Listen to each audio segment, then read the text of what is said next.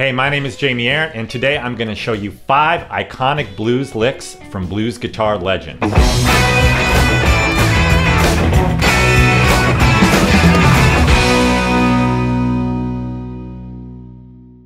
In this lesson, we're going to look at 5 different licks from 5 different iconic blues guitar legends: B.B. King, Freddie King, Albert King, Otis Rush, and Albert Collins. Each of these players have their own unique way of playing the blues, and we're going to look at some of the nuances of each of their playing styles. So typically, playing over a blues, we really just have 3 chords, 12 bars, and about 5 or 6 notes at our disposal. So how come so many of these different blues guitar legends sound so different from one another? Well, a lot of it has to do with their touch, their tone, their articulations, and the way they approach bending the strings and the vibrato. So we're going to look at some different players so you can get some of these lines, phrases, and sounds into your own playing. And all these licks are going to be over a C7 chord. So you can use these in a blues in C. That way you can really hear the difference and try them over a 1-chord vamp or over a C blues, a jam track, or something you put in your looper, and you can hear how they all sound. So they're all going to be in the key of C. Here's an Albert King lick. So while Albert King is known for bending, this really common phrase, this iconic lick, doesn't really involve much bending. We're playing out of C minor pentatonic, and we're going to start with a B flat. I'm using my pinky on the 11th fret of the 2nd string, then going down to the G, that's on the 8th fret, 2nd string. And this is a little bend with my 3rd finger, 10th fret, an F, little half step bend, then to E flat,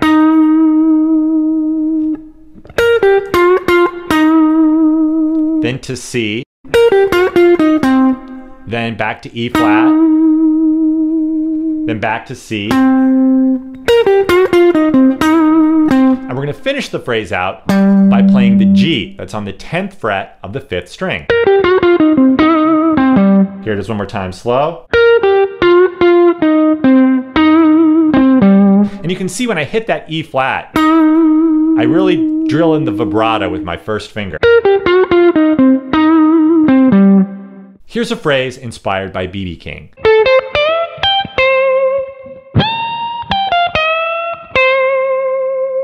So a lot of B.B. King's playing is done in what people have later referred to as the B.B. box. It's the 3rd pentatonic position, but B.B. would really just hang out on the top 3 strings and actually use the 6th. So in this case, A, and make it more of a major pentatonic sound. So for this lick, we're going to slide into that A, 14th fret, 3rd string, and then do a bend. That's a whole step bend from D to E with your 3rd finger, 15th fret, 2nd string. And then we're going to hop that 3rd finger over to the 15th fret of the 1st string, G, and then back to C.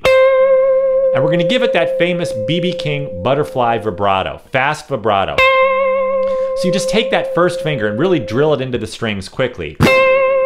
That's the note B.B.'s famous for. You could hear that one note and instantly know it's B.B. King. And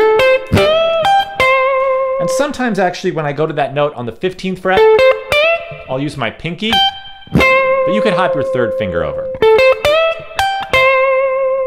Then we're going to take our 3rd finger, put it on the 15th fret, and bend. So we're going to do a minor 3rd bend. We're taking this G, and we're bending it all the way up to B flat.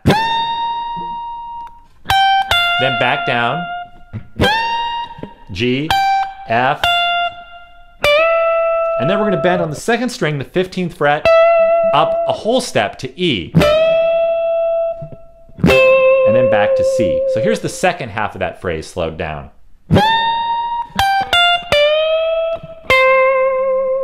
So you really get more of the major sound here, and that's what makes B.B.'s playing so sweet.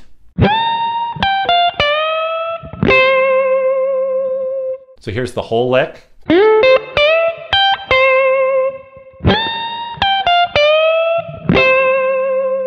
A little faster.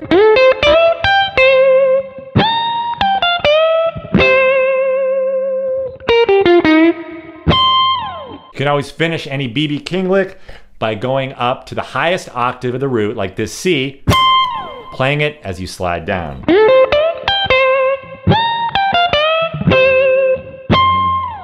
All right, next we're gonna take a look at an Otis Rush lick. Here it is slow. So we're gonna start out in the first position of the C minor pentatonic. So we're gonna take this F and bend like we're bending up a whole step to G, but then we're gonna hit the G. 8th fret 2nd string, and then we're just gonna hop over to the 8th fret 1st string, C. Real common little lick. Then to B flat, then to G. And then we're gonna bend this B flat up to a C, but we're gonna give it Otis Rush's signature vibrato, which is a really fast vibrato. I'm looping my thumb around the neck to really get a good grip on this, and it's just a really fast up and down kind of shaking vibrato. And one thing that's unique about all these different blues players is they all have a unique way of playing vibrato. It's kind of like their individual stamp or individual fingerprint on their playing. With BB, right, it's that really fast vibrato up here in the BB box pentatonic position. This one, it's a bend with some vibrato once you reach the bend. So you do the bend, and when you reach the top, it's that fast vibrato. So here's the lick slow.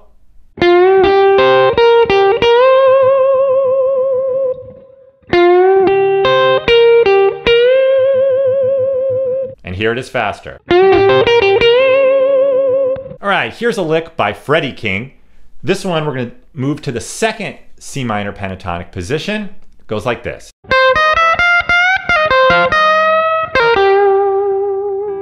All right, so we're gonna start on a C, 13th fret, 2nd string, then to E flat, 1st finger, 11th fret on the 1st string, and we're gonna use a little chromaticism. So fingers 1, 2, and 3, frets 11, 12, 13. So that's E flat, E natural, F. Little passing note. And then we're gonna bend up a whole step, that F to G. And then F, E flat to C.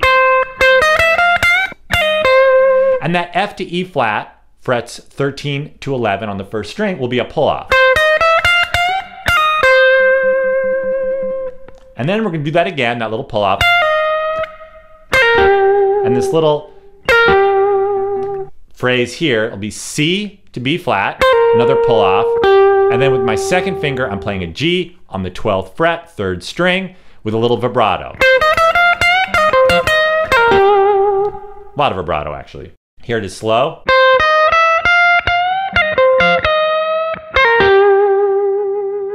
A little faster.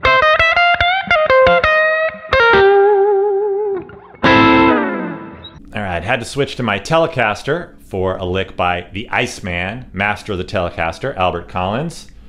Goes like this. All right, so Albert Collins played with a capo, usually around the 8th fret. He played with his fingers, and we're not gonna use the capo for this, but we're gonna approximate the sound he gets. So what I'm doing is I'm playing the C, 4th string, 10th fret, and then immediately after, playing the C an octave higher, 13th fret, 2nd string, with a lot of vibrato. And this is Albert Collins' signature note, the way he hit the root. Telecaster, bridge, pickup, super hot, a lot of vibrato. And so he would play the lower octave, and then immediately after, just jump to this higher octave. He could play that note all day, and I'd listen to it. And then B flat, little pull off from B flat down to G.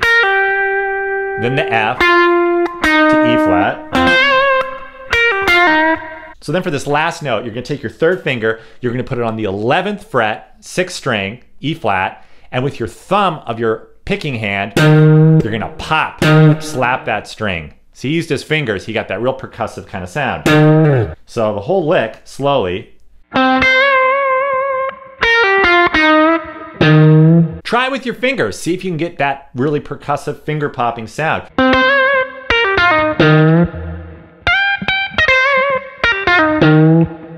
Thanks for watching. I hope this lesson was helpful. Go ahead and try these licks in different keys. Try them all over the neck to really get them into your playing. Another great way to get these blues vocabulary lines into your own playing is to just listen to these recordings and play along with them and see what you can pick up from the greats. Thanks again for watching. My name is Jamie Arrett, and I'll see you in the next lesson.